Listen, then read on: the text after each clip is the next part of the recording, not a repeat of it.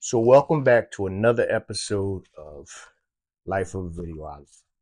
So, real quick, I just want to jump in. So, the cops was called to a scene we were doing in South Philly. The director and the prop master, set up a scene. I mean, it was believable for several different reasons, but, so we're there, and I was a cameraman, and I tell you, man, I looked around like, this ain't going to end well. It's not going to end well. But it's someone else's set. It's the director. I'm a cameraman. I'm just really starting out. Uh, you know, doing movie production, so I didn't want to spoil it. I'm like, okay, well, if that's what you need to do, go ahead and do it. But I ain't gonna be nowhere around. You can say what you want. So what had happened was we're on the scene and we're doing the blocking. We got a prop master there, and he has the prop guns. I mean, some real nice looking prop guns. I mean, to the fact where as though they actually, made the sound, pow, pow, pow, like a real gun. So I'm like, yo, what's going on? Like, I mean, why do we have to, use the actual sound? I can see using a gun, that's enough. And I've been on the set myself where as though I pull a gun out, I look around, make sure, ain't no witnesses. But there has been cases where I didn't check thoroughly. We'll talk about that in another episode. But yeah, the cops was also called. Corporate was called. We was inside the building. And again, let me get back to this story. So we're outside in South Philly and we're shooting a scene. There's kids around and he's blocking the actors, telling the actors, when you hear the first shot, you drop. When you hear the second shot, you drop. And then third shot, you drop. So I'm like, still and yet, why do we need to have the sound? I mean, you can say actor one drop, actor two drop, actor three drop, and I get the job done. No, he said he wanted to be as real as possible. So again, I'm the cameraman. I'm like, I don't want no parts of it, man. I got stuff in my car. I don't put myself out there. I don't want to get pulled over, but I got things in my car that I'm like, they might look at me a little funny if they have to go through my car, and my car is sitting right next to the scene. So I'm like, I'm getting in my car. You can take this camera. You can shoot this scene. Wait until I leave this parking lot, leave this area, and I'll be back. And he's like, okay, well, you don't want to shoot? I got it. Took the camera. I get in my car, and as I'm pulling out of this parking lot, I hear the shots. Pow, pow, pow. Shit. So I don't know. I doubt if anyone called, but it must have been a cop going past because shot right down there, shoot, lights on. I'm like, oh Lord, it's already started. I ain't even leave the parking lot. Hopefully there's not another cop coming in because he's gonna think I'm leaving the scene of a crime. I'm like, so luckily they left me alone. I got out of there, parked my car, and I felt like I did do a crime because I went back over there. You know how people say they come back to the scene of crime, and I'm looking in the crowd like, what is the cops going to do? The only real concerns for me was, this is my equipment. So if, they claim they're going to take it, I was going to run out with that freedom of the press thing, and, we're on the set. You're not getting my camera.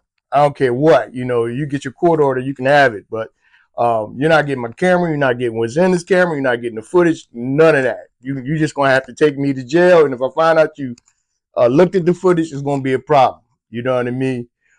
So this is my mindset anyway. I didn't say all that. So I'm like, I wonder how you going to get out of this.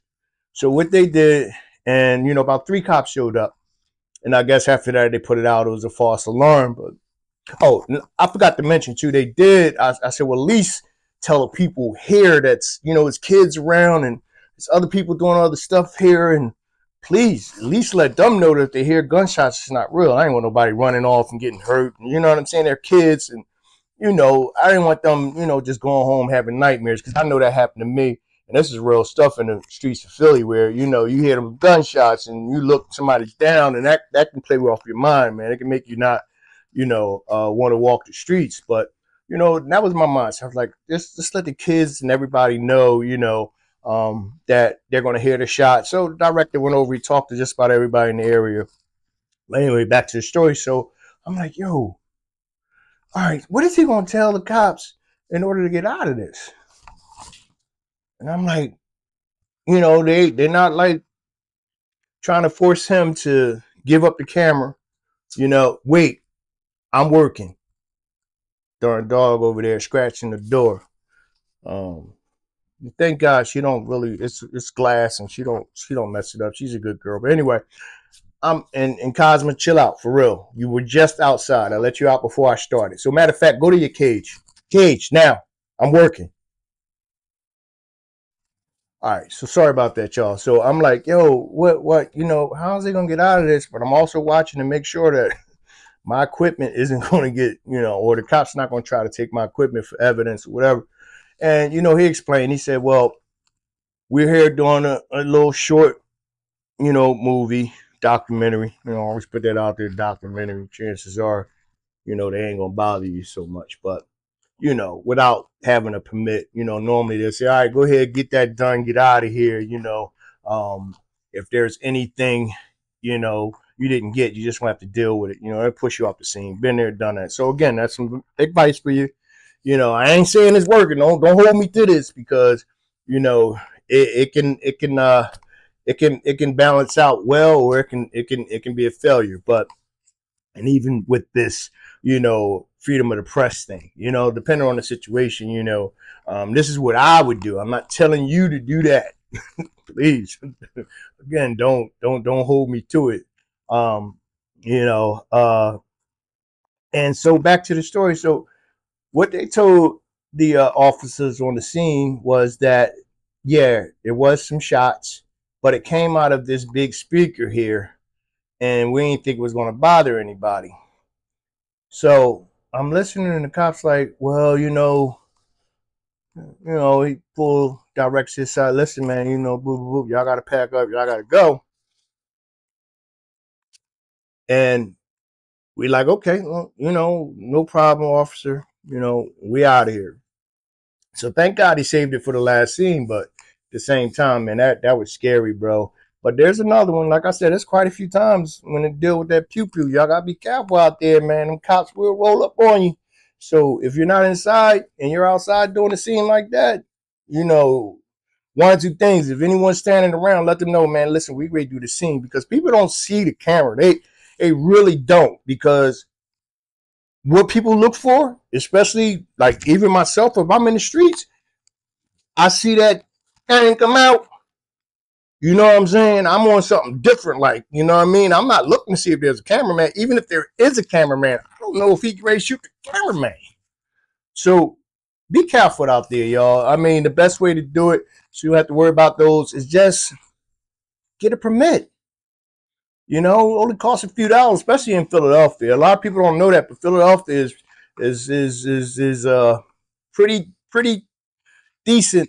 And I'm not gonna say cheap, but because I don't want to call anything about my city cheap, but it's a fair price. I mean, that's why a lot of big Hollywood movies come to Philadelphia to shoot, even if they need a New York scene. And there's a couple movies. Matter of fact, I'm gonna dig out a couple movies in some of these episodes on where I noticed they were doing a Philly scene was,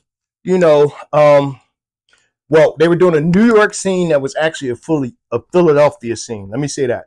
But a lot of movies are made in Philadelphia because the cost of the permits. You go to California and try to stand on the corner and do something and post that, guess what? You might have people not going to take that down. You didn't order a permit. You didn't da-da-da. California, Hollywood, they don't play.